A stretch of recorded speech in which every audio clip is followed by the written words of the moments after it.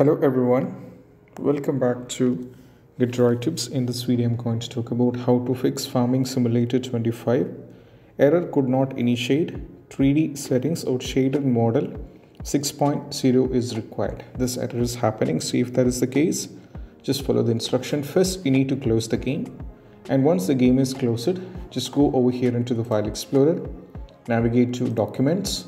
Now from here you have to find whether the folder is there for Farming Simulator 25. If you don't have the folder, just get into My Games and now get into Farming Simulator 2025.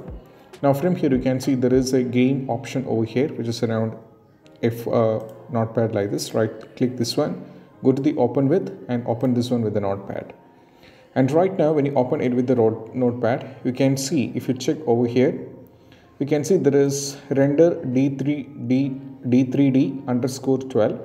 So first what you need to do is you need to change this 12 to 11, and you need to go over here and save this, and you can try launch the game. If afterwards, if it's not working after changing from D3D12 to 11, if it's not working, you have to make one more changes. That is, just go over here, right click once again, go to open with, go to the notepad, and now you need to make the change from D3D. If it is 11, you have to change this to 10. And now you need to close this and you have to try launch the game.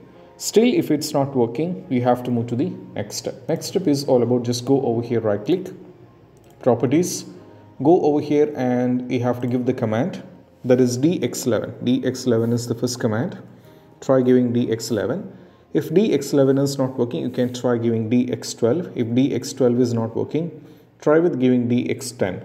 So if anyone, including the dx11 or dx12 or dx10, any one of the things will be working in most cases. And if it's not working, just remove everything, keep it nil. And once afterwards, just close this and we have to go back.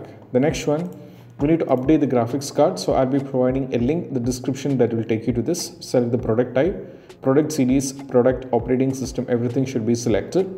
And you'll be getting the driver version 566.14, which is the over here, and get into the download and go for download now. And right now, as you can see, you can download this one. So that is around 722.84 MB. So download this one and install, restart, and that is what you have to do. If you're on the AMD, just go to the AMD and you can find the respective details from there.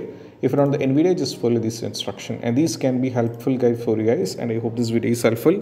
And if you find this video helpful, don't forget to subscribe and click on the bell icon for more notifications. See you soon in the next video. Peace out. Bye bye.